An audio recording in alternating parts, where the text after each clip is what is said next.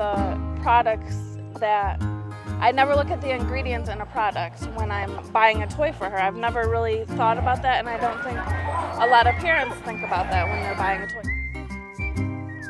I think when I think about my own son, my nephews, family members, and probably even the kids that I teach in school, I would think that it would be common sense to get rid of the chemicals, and for that to never be a worry that any parent or grandparent or anyone who has small children should have to worry about.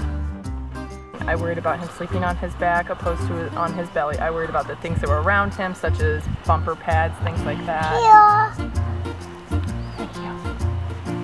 I wasn't aware that companies don't have to disclose whether the ingredients are safe or not in children's toys. I think most parents would be outraged to know that their children are playing with toys that could be harmful to them.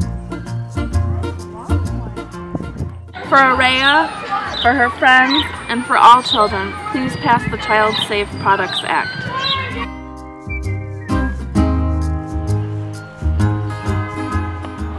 It's time, it's common sense. Pass the Child Safe Products Act.